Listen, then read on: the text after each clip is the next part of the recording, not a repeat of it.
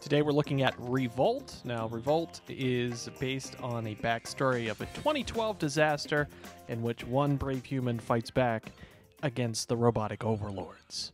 Now, with that out of the way, essentially it is a shooter, and you're going through, it's not first person, it's top-down shooter, and you're going through different kind of dark buildings, warehouses, control centers, the kind of thing you see in a lot of first-person shooter games. And you do that, you control your movements on the left with a virtual directional pad, and on the right you choose what kind of guns and ammo and that kind of thing you want to have with you. So it's definitely not the first game to look like this. The backstory's a little weak, but when you get to the actual gameplay, I have to tell you, it's pretty good. Now, as you move on, you have more and more weapons. And it seems complex at first. There are 3 different kinds of grenades to switch between, and different kinds of guns and rifles and all that.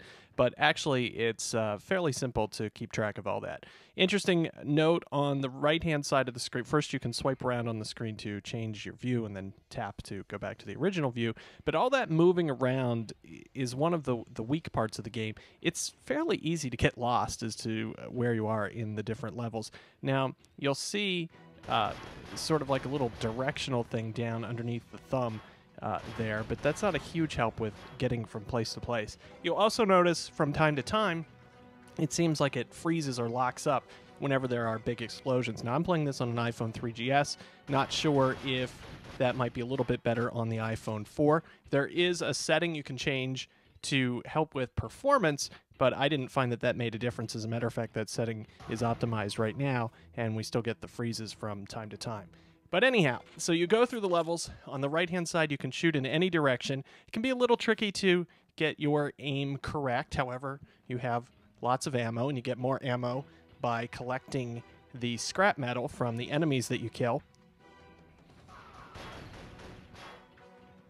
And also with that scrap metal, you can buy additional weapons and so forth between the levels. So at first I was a little hesitant, and it is a little frustrating the way that you don't really have a map to know where you're at within the level. So you can find yourself getting turned around especially if you tend to change the view from time to time. But overall, it's well put together. Hopefully they can optimize the graphics a little bit so you don't get those freezes whenever there's a big explosion. But otherwise, it's a fairly good shooter. It's called Revolt for the iPhone and iPod Touch. For thedigitallifestyle.tv, I'm Ryan Ritchie.